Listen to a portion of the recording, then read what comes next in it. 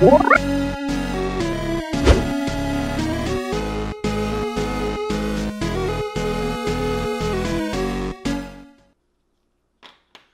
up, guys? Today we're going to go over on how to control multiple servos with the Raspberry Pi relatively easily using a 16-channel PWM/servo controller.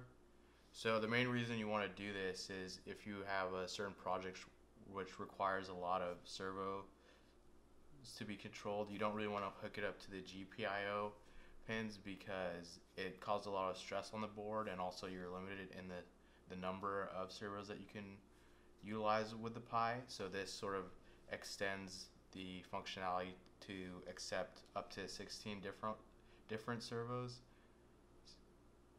So the main things that you're going to need for this build is a dedicated power supply. So here we have a 9-volt battery pack, and then you're going to need a stock Raspberry Pi. It could be a Pi 0 or Pi 3, whichever Pi, doesn't really matter. You're going to need 5 female to female jumper cables, and for the servos I have on hand right now are 2 9-gram servos, but really you can use any sort of servos you have on hand. So this tutorial is going to be based heavily on Adafruit's tutorial to interact with a 16-bit channel servo driver. I'll leave a link in the description for all of these components, and also a reference link to the original tutorial that I'm closely following here, because we're essentially, after we hook it up, we're going to use their library to easily control and manipulate servos. So yeah, with all that said, let's go ahead and get started. So the first thing we want to do is start wiring up the PWM servo controller. So what we're going to do here is we have 4 cables that we need to hook up, and for the sake of making everything easy, I'm just going to split these cables real quick so you can sort of color code somewhat. So the first thing we need to do is hook up ground. So the ground over here is on the right most side of this board, and this goes straight to the ground on the Pi. So I believe that's the 3rd pin right here. So that's hooked up. And then let's go ahead and hook up power. So we're going to look for the VCC on the board. It's on the left side. I think it's the second to the left. So right here we hook VCC up to the 5-volt GPIO pin, or is that 3.3? Oh, I'm sorry. That's a 3.3 volt pin on the Pi. So there we go. And then we have 2 more cables to hook up. So I have a brown jumper wire here, and we're going to hook that up to the SDA pin. So if you look on the board, it should be named for you. You have SCL and SDA, so look for the SDA GPIO pin and hook that up on the board.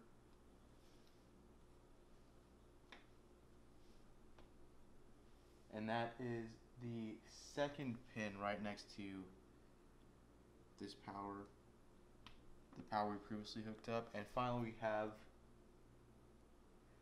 the SCL pin, which is right next to the SDA. So that goes on the right side of the SDA pin? Yeah, it's the SDA. So the reason why we have to use these certain pins is because we're going to use the I2C interface to interact with this board. Now that we can go ahead and quickly verify that we have the 4 GPIO pins correctly pinned out, let's go ahead and hook up the power to the servo driver here. So this driver is pretty variable in the input. It accepts, I believe it's anywhere from 9 to 12 volts, but don't take my word for it. Don't know the exact numbers off the top of my head, but essentially we're just going to feed it ground and power. Essentially we're going to feed it this, we're just going to hook it up right here with a small screwdriver set.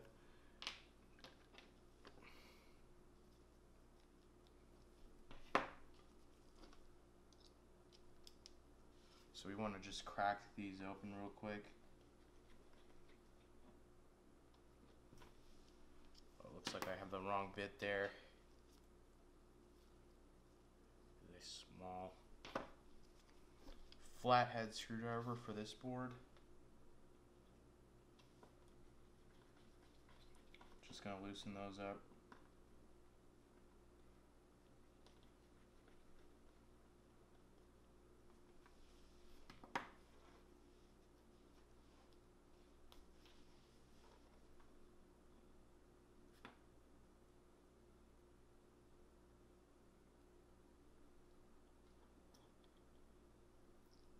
I just put a bit of electrical tape on the end of these so that way I just make sure they don't short out. It's really unnecessary though. So now that we have it hooked up, let's go ahead and tighten it down. So that's good there.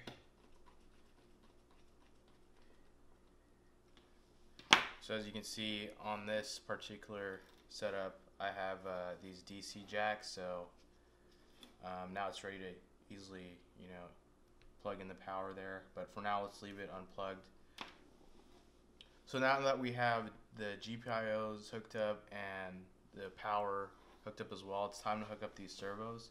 So something interesting to note about these servos is usually there's these 3 wires, and you need to be careful of the correct orientation, because on the board you'll see ground, power, and the input or whatever, the PWM signal. So we're going to start from the side closest to the GPIO jumpers that we hooked up. So they're labeled here. So let's start at 0, and we want to make sure that I believe the brown is ground. You're gonna have to check with the servo. Usually it's either orange, red, brown, or red, white, and black. So yeah, I'm pretty sure that the orange refers to the PWM signal, so this is the way you'd hook it up. So that controls one servo here that's already set up, and then we do the same thing with the second servo. Hook that up right there. So that's pretty much it. As far as wiring goes, you're pretty good to go. So you got the Pi hooked up to the board, hooked up to the servos. And now we can hop on to the terminal and trying to get the Raspberry Pi configured and working with the Pi. So let's move over there. Okay, so now I've just SSH'd into my Pi. It's essentially factory right now. So you can head over to that site posted down the link and follow the tutorials that are given here. It's pretty straightforward, but I'm just going to run through real quick and help you get it set up. So the first thing you want to do is sort of make sure that I2C is enabled. So you do sudo raspi -config and hit enter, and that brings you into here. We're going to go to advanced options,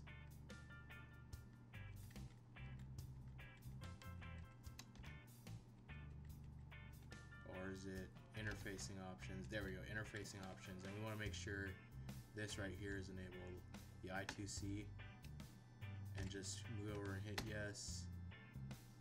Make sure it's enabled. You get this message and hit OK.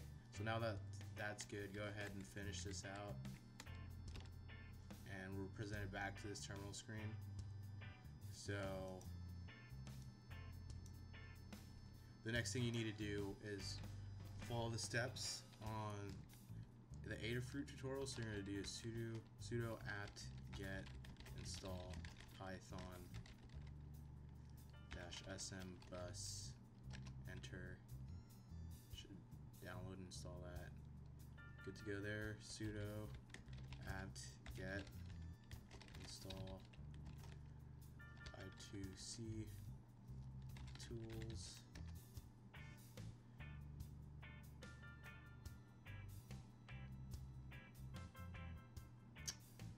So So now we're going to just check to see if everything's good to go, if it detects the servo controller. So we're going to type sudo i2c detect. Oh, just to know, I'm using a Raspberry Pi 3 -y1. And you can see here that it shows 40 and 70, and it shows like this weird sort of table structure. If you see this output, you know that everything's set up and it's actually detecting the border, or it's working. So now we can move forward and go ahead and get the library installed. We've already hooked it up, so you can skip that portion in the tutorial. So now we're going to download the Adafruit library. So to do that, we're just going to do a sudo apt get install git build essential python dash dev.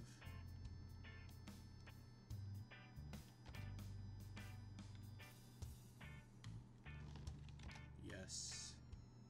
Let's go ahead and download, and it's gonna download that git project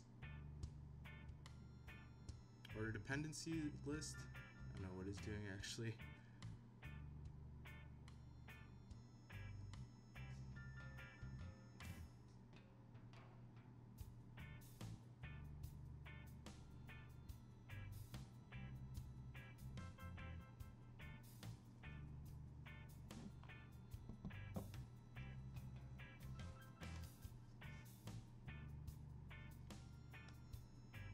Okay, now that that's done, we want to verify we're in the home directory, so just type pwd.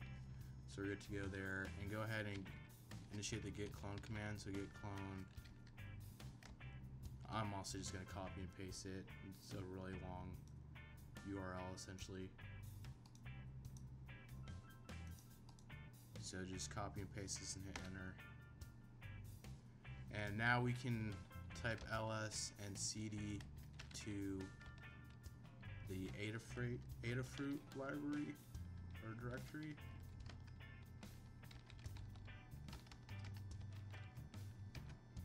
And once you change directories, you're gonna you want to run the Python setup. So you're gonna do sudo python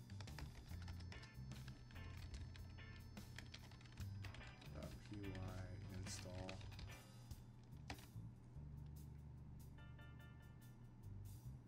So now you should be good. You have the library installed, everything's hooked up. Now we can go ahead and test some examples. So to test an example, the default one they have, just go to cd examples ls. You can see there's a simple test pi. I believe right for this current script is set up to test one servo. So we can go ahead and do that.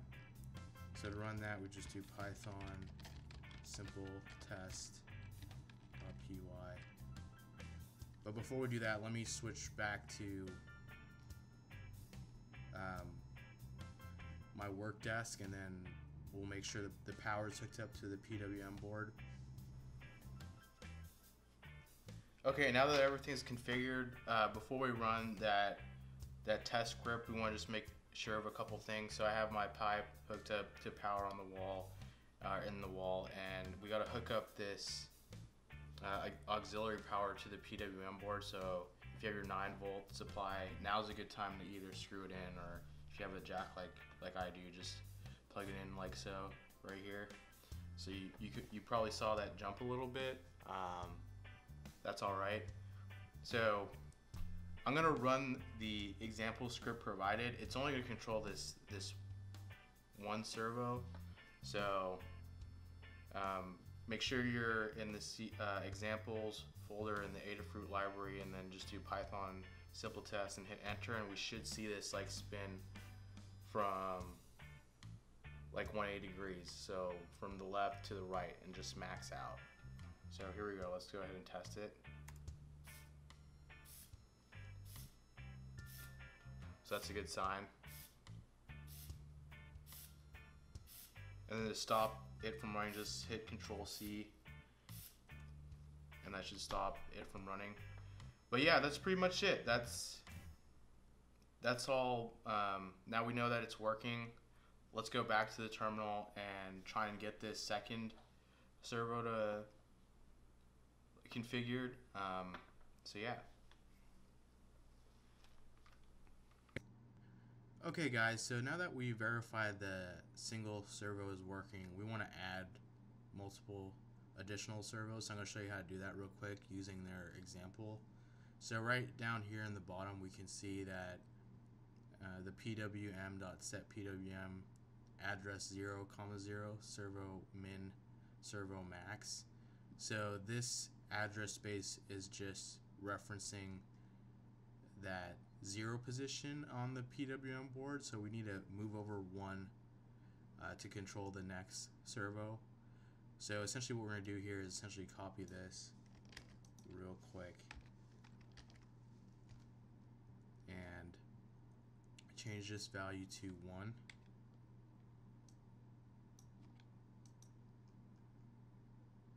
And also we can see how this event looper is essentially running. So it's just looping through and moving the servo position all the way to the left side, which is servo min up here. And these correlate to these values here, which I'm not really sure about, but you can actually set the degrees of rotation here. So if you wanted to add, for example, servo mid equals, let's say 350 in this case, right? Is that right? We can just set that here.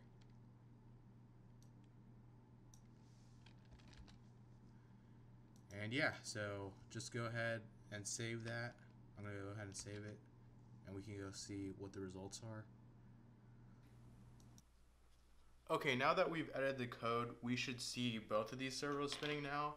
And I also made a minor change to the degrees of rotation for the second servo, so we should see modified behavior for that. So let's go ahead and run the script real quick. Yeah, sorry about that. I kind of had a typo. I put a dash instead of an equal sign, but you know, now it should work. So let's go ahead and run it real quick.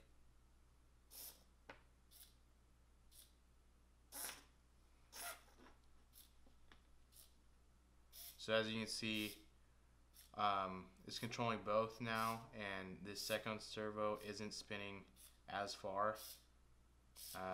I believe the values we changed aren't actually a representation of degrees, but pulse length, so the amount of time